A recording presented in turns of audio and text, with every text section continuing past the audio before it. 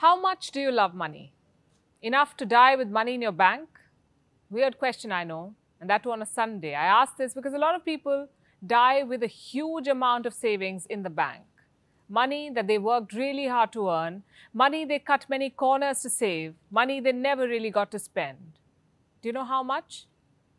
18,830 crore rupees is lying unclaimed in Indian banks. This is as of 2019. Who does this money belong to? People who have not claimed it in more than 10 years. Many of them may be dead. Many others may have no inheritors. Why did they save up so much money if there was no way they could spend it or pass it to another generation? A survey found that most people save up or build assets if they can, even in retirement. Why do they do so? For unforeseen costs, said 40% of the respondents. Legacy, said many. Some said having money in the bank made them feel better. A handful of them said they were scared they may run out of money if they started spending. 20% said they do not want to spend money even in retirement because money once spent cannot be recovered. Here's an unpopular question. Why earn money if you cannot spend it? What if someone told you that you can save enough money without being needlessly frugal?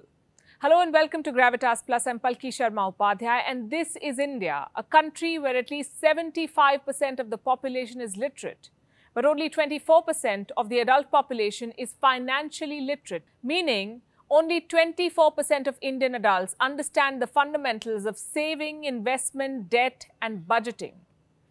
50% of Indians save 0 to 20% of their earnings/salary.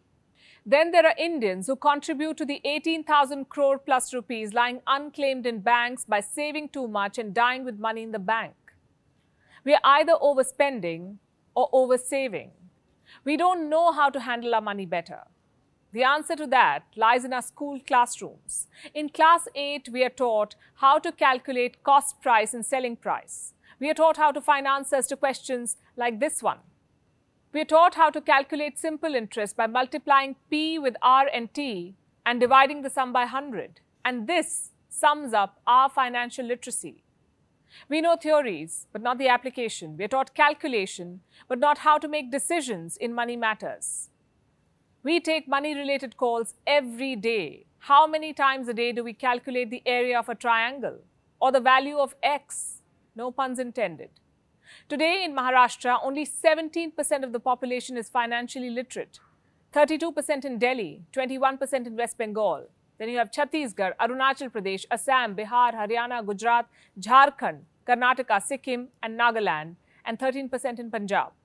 Overall, the financial literacy rate of India is 24%. China's financial literacy rate is just as bad, 28%. Russia, 38%, Brazil 35%, South Africa 42%. BRICS is a mess when it comes to financial literacy. Developed countries aren't much better off. 38% of US households have credit card debt. 33% of American adults have saved $0 for retirement. The lack of financial literacy is a global problem. Most of us end up turning to our friends and family for matters of personal finance. Many of us do not even know anyone who knows finance. What should we do? Fix the basics. The answer again lies in our school classrooms. It's there that we should start talking finances. We must include financial literacy in school curriculum. It will help people understand economics, understand loans, interest, investment, budgeting. Today, many students take high-interest loans for college, spend much of their salary repaying debt. They fail to save, take credit cards to meet their expenses, and get trapped in a cycle of borrowing and paying off. Today, the concept of budget is alien to many millennials, even older people. It's hard for most people to follow simple steps like determining income, calculating expenses, setting realistic saving goals, and tracking them. A survey found that 72% of Indians are unaware of how much to put aside or invest in order to achieve financial freedom. 76% said that there's a need for more education in the financial planning space. 51% of millennials said that their level of personal finance knowledge is holding them back from making financial progress. Financial literacy helps you make that progress. It helps you maintain a healthy credit score. In many countries, it is hard to even get a rental apartment if you do not have a good credit score.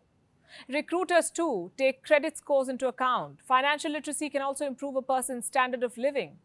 Estimates say that you need at least $1 million to retire.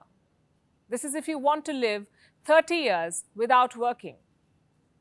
Financial literacy can help you make smart investments without having to be frugal. You see, the key to a good life is not saving aimlessly.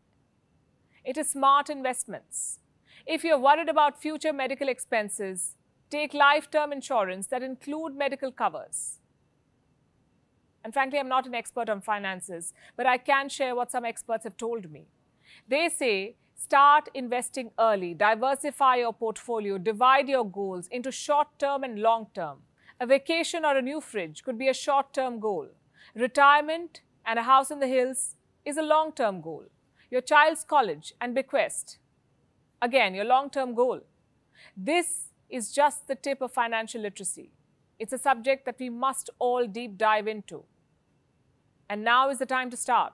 We've all heard stories about COVID victims who have passed away, leaving behind a pile of debt for their families.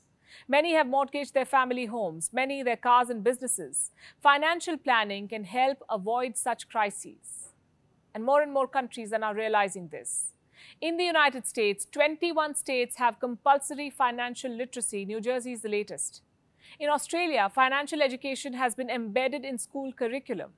Russia has introduced financial education programs for students of class 2 to 11. But the two countries that take the most pride in their education systems, India and the United Kingdom, are yet to push for mandatory financial literacy programs. What should you do if you're watching us from a country that does not offer financial literacy in school? Go online. There are many courses on fundamental finance. Many of these courses are free. No matter what your age is, it's never too late to learn. Educate yourself, educate others, see how to maximize your saving.